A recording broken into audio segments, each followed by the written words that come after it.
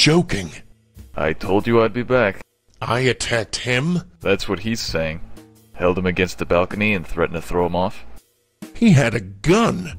That nobody can find. What about Mrs. Lauder?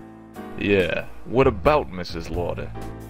It's a mighty strong coincidence that that particular body was found at the scene, huh? It wasn't like that.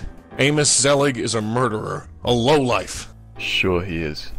And I'm sure you have witnesses to back you up on this. Right. I can explain everything. I bet you can. Come with me and you can explain down at the station. I don't believe this.